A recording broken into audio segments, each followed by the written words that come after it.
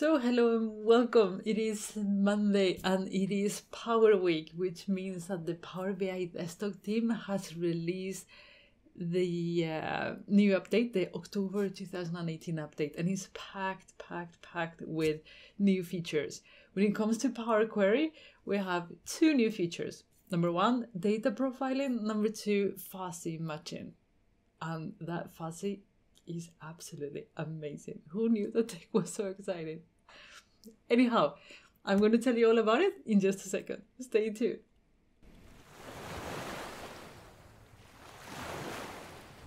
Okay, so the Power BI team has been busy working to release features, and this time we have for Power Query two new features. The first one is called data profiling. This feature is in preview, so you have to, tick it on the options, file, options, and then the preview feature. So make sure that you just, tick it. The column profiling and fuzzy merge. Okay, so once you've done that, what you're going to notice is that you get a green line in there, and that is basically a visual representation of how your data looks like. I think they did a gorgeous job, just because it's visual, because you don't have to open it. So what does that green line mean? Well, let me go to a place where there are a few lines. So here, for example, we have two columns, we have two lines. As you can see, one is completely green, the other one is green blackish. Oh, to check it out, you have a pop-up. I didn't realize that earlier. So it is telling you that you have 86% of the values are valid, you have 0 errors and 2% empty. I don't know, sometimes empty is a valid value, but So if you want to see that without the pop-up, you just go to View and Column Quality. You click that, and then you will see for each row or each column of your data set.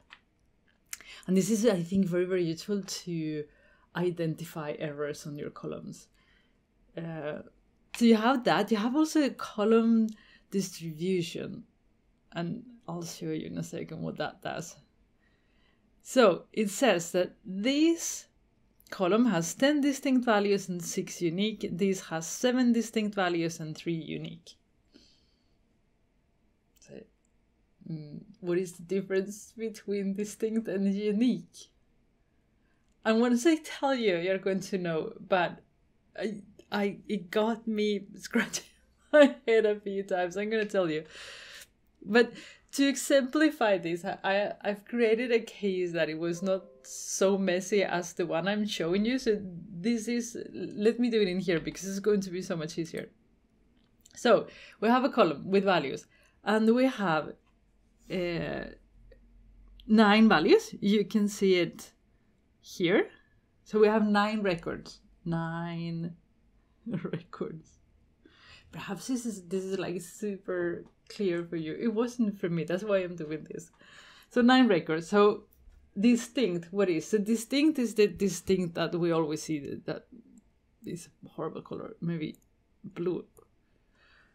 Distinct is the normal distinct function that you will find in Excel or in DAX. And what it does is, okay, I have 4 A's, I have 2 B's, I have 1 C, 1 D, and 1 E. So distinct values, I do have 5, right? So A, B, C, D, E.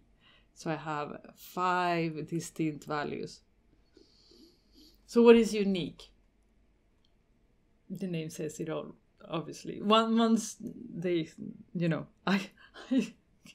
I found the explanation, it was like super clear. Unique is basically the values that occur only once.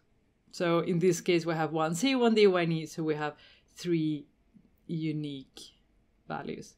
So that is the difference between distinct and unique, in case you didn't know. I didn't, so that's why I'm doing the explanation. I just couldn't figure it out, like, what is that? So this is what the data profiling feature is doing on the October 2018 update. I'm sure it will do more in a year from now, but it is really useful. It is a way to start visualizing your data, even when you have a lot. So if you have a few rows like here, it doesn't matter, but otherwise it just makes a difference. So now for this second feature for Power Query, that's really, really cool. It is fuzzy matching or merging. Let me show you. I'm going to remove this column distribution, column quantity. I think that line, it just helps us enough. So I have here, I have two tables. I have one where I have names, normal names, that they are formatted in different ways. And you will find this all over the place. You know, registers are not that correct as we would like. And then I have a list of names. There are the correct names, you know, the unique values where those are the values that I want to find. And you know, when you are merging these without, let's do it. If we go here to the first names table and I want to merge it with my second names table, and I'm not going to use this fuzzy matching, I'm going to do it the way that Power Query would do. We choose the columns, we say okay, and then let's see what it found. And he couldn't match any of them because he's looking for exact matches, and none of those were exact, because on table 2 I have capital letters everywhere, uppercase everywhere. So now this is where the magic happens. If we go to names too, and I use fuzzy matching, this is a lot of fun. Okay, first, he said set a threshold. Here's the thing. There is a, I don't know how to call it, algorithm that goes through the names and it tries to find matching things, and then it will return a confidence interval for that. We can't see it here. I know that in integration systems on the sys packets you can. Here you can't. So it's just like, So the threshold is how certain do you want Power Query to be when doing the match. While doing this example or preparing this example, I tried all kinds of confidence intervals and it never gave me a different result. I don't know if it's because they are too simple or no idea. But the idea here is that you say, I wanted to be very, very sure that, you know, the matches are correct. So in case of doubt, just don't put anything, basically. Or you can say, give it a go, basically. Here is ignore case, ignore spaces. I have spaces everywhere, dots where it shouldn't be. And this is the number of matches you want to get. So if there are two names that look similar, should you return 1 or 2? I'm going to show you the difference of those. Let's put 1 for now. And then I guess this transformation table is a table that you have like, you know, names too. These are real names, match it with this instead. Okay, and then let's check it out and see how well it did. And you can see that it did pretty good job. So you have Ruth, Pablo, Peter, and then Maria Rosario, Maria del Rosario, even if there's like spaces and all kind of crap. What it couldn't do that well, it was when it were dots. And I think for the sys packets, you can actually put delimiters.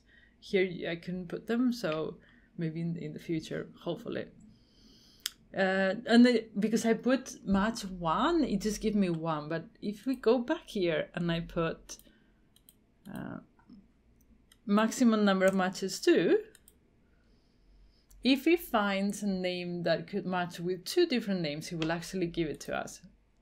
So Ruth is only Ruth, Peter and Pablo is only Peter and Pablo, but Maria Rosario, we had Maria Rosario, Maria del Rosario, and Mar Rosario. So this is what it's saying. Maria del Rosario matches Maria del Rosario, and Maria Rosario matches quite close Mar Rosario. This is where I was hoping that the confidence interval would, if I put 0.9, Mar Rosario would not show up.